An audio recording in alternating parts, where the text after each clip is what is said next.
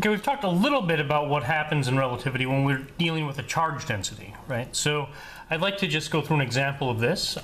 Basically, what I'd like to do is I would like to have a sort of cube, and I'll draw the cube this way. So I'd like to have a cube where where that's the center here. So we've got a cube going through here like that. We'll say that's the center, and through the center of this edge over here, there we have a particle coming towards it, all right, at a speed v. So this cube in its own frame is a cube, right? So that means that it has all the requisite cube-like properties. Each one of these faces, or each one of these edges, has a length a. Each one of these angles is a 90-degree angle and all that other fun stuff. And this guy here, he's just coming straight on at the cube. What I'd like to do is I'd like to see what happens to the charge density. So this guy starts off with the charge density rho. What happens to it when this particle is looking at the charge density, okay? And so this is, you know, just a basic sort of Lorentz contraction thing. I think we did a similar problem in class, and we'll do an even more interesting problem in the next video. So how do we approach these things? Well, the thing we want to do is we want to start by figuring out what exactly we have. Well, we have a charged cube, right? And what we have in that charged cube is something with a side length a,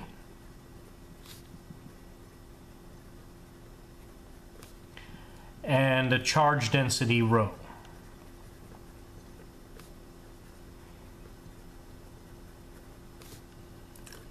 Okay, so this guy's coming in here at that speed, so we also have a particle, right,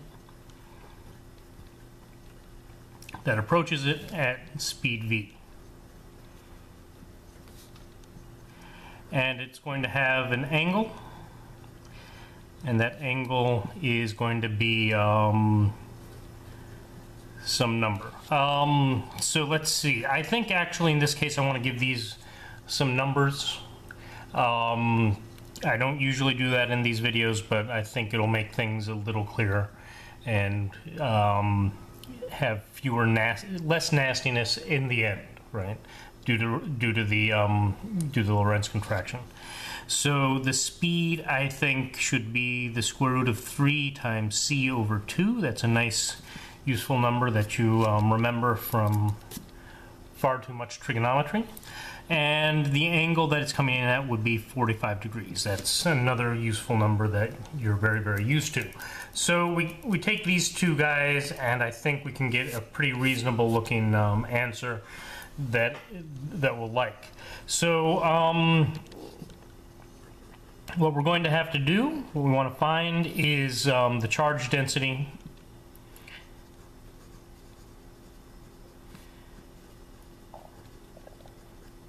according to the particle.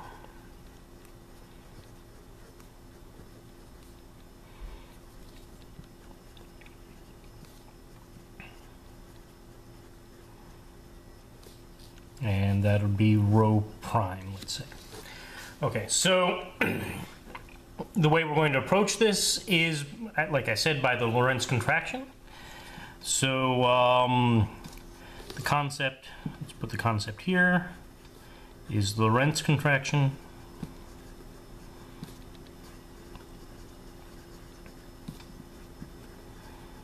And that, you'll recall has an equation that looks something like L prime is equal to L times the square root of 1 minus v squared over c squared.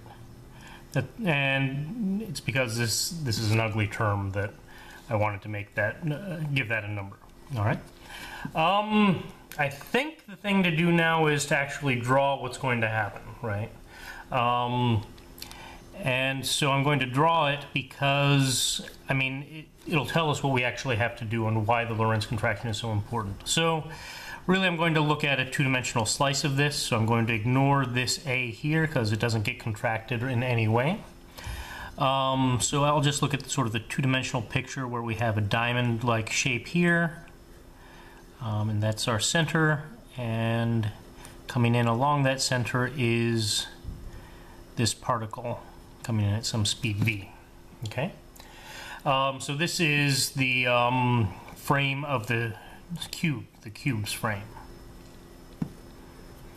And so what we're going to do is we're going to look at the particle's frame, right? So the particle's frame, what's going to happen is this guy is going to contract. So it's going to be a skinny diamond like this, right? And that'll be the center. And this will be moving towards the particle at some speed v. And this distance here will also contract, right? I don't think that distance is going to be very important, but in any event, we should make it clear that the distance between here and here is different in the two frames. Okay, so so this is what we're looking at for our problem. So we want to go from here to here. Okay, so particles frame.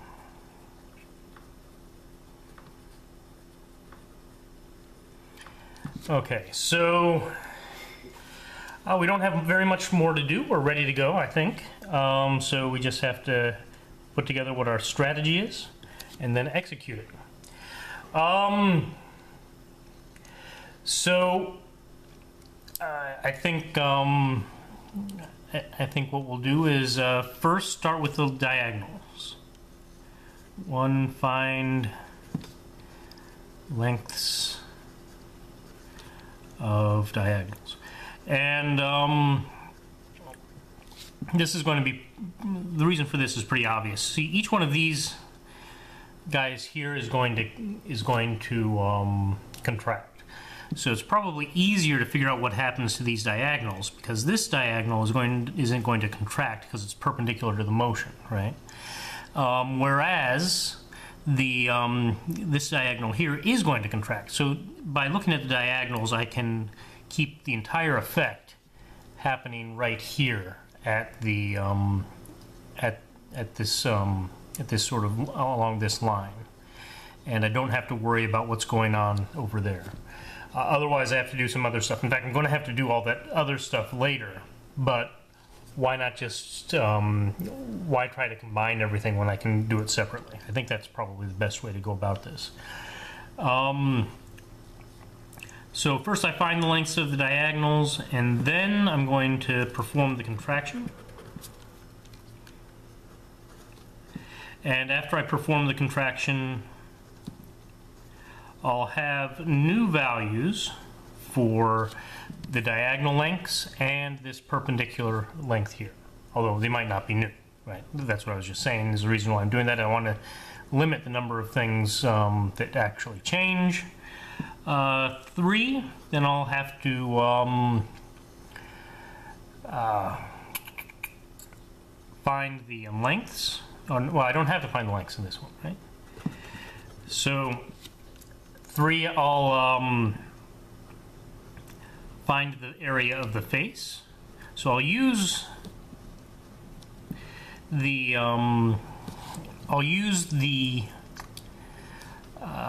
area of this face to find the volume by expanding out here, right? So if I find the area of the face, I can find the volume, then I can use that to relate rho prime to rho and A, right? Then I'll find the volume, because once I have that area, finding the volume is not a problem.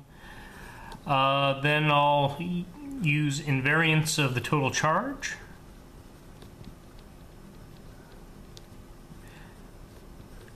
Okay, and I'll use that to find rho prime, to find the new charge density, the charge density in the particles frame. Okay, so let's just start with the geometry. Right, the geometry is not that hard. Right, I just have to figure out what these lengths are. They're both the same, right? So even though we'll have two of them, we'll have a diagonal that's perpendicular, this one, and a diagonal that's parallel, this one, or transverse and longitudinal, you might also say. They're both going to be the same. So so this is sort of like twice this distance, right? So this is a right triangle here with A and A, right? Which means that this is going to be the square root of A squared plus A squared, which is equal to the square root of 2A, which is something that you should have seen coming because you've seen it so many times in trigonometry and physics class and all those other places before. So it's exactly what we thought it would be. So we perform the contractions. We just said this delta perpendicular prime is equal to delta perpendicular, which is equal to the square root of 2A. There's been no change because it's perpendicular to the motion. This A here, right, this A, we'll call that A perpendicular prime, is also equal to A perpendicular, which is equal to A. So this guy hasn't changed either. The only thing that's going to change is this part. Set up the problem just for that, right? So delta prime parallel, then we have to do the Lorentz contraction. So the Lorentz contraction says it's equal to delta parallel times this square root of 1 minus v squared over c squared, right? Delta parallel is the square root of 2a, and this thing is 1 minus the square root of 3c over 2 squared over c squared, right? So this is 3/4, so we have 1 minus 3/4, that's 1/2, right? So this whole thing is 1/2, so we have a over the square root of 2. Okay, so let me see. 1 3/4, 1/4, 1/2, a over the square root of 2. Okay. Pretty good. All right, so the area of the face, well, the area of the face is basically, we'll have to construct it using the diagonals, but if you look at this, right, if we take basically this guy times that guy, we have this guy here, right? So, and basically for each one of these triangles, we have an additional triangle of the same size, of the same area. So all we have to do is we have to multiply the two diagonals together and divide by 2, and we'll have the area of the face. So A prime is going to be equal to 1/2 times delta parallel prime times delta perpendicular prime, which is equal to, what did I say here? The square root of 2a times the square root of 2 divided by 2, which is equal to a squared over 2. Okay? The original a was just a times a, which is a squared, right? So the volume, then v prime is equal to a prime, a perpendicular prime, right? And a perpendicular prime was still just a, so we have a cubed over 2, whereas v originally was a times a, which is a cubed. All right, so I think we're doing pretty good. Now we want to say that q prime is equal to q, which means that they're both equal to rho v, or in other words, rho prime v prime. So we have rho times v is a cubed, and that's equal to rho prime times a cubed over 2. Okay, and now we have the incredibly difficult algebra to take, but we have these two equal, this stuff cancels, so rho prime is just equal to 2 rho. So we've doubled the charge density going that quickly, which is a pretty interesting result. I think it's pretty fun. And it's actually a real application of this Lorentz contraction, whereas some of the things that you may have done in modern physics may have seemed a little contrived. Obviously, this is something that means something. If it's not obvious to you, look at the next video. The next video will show something that we are going to show in class when we talk about relativity in fields and how it comes directly from this sort of consideration. So thank you very much, and I will see you in class.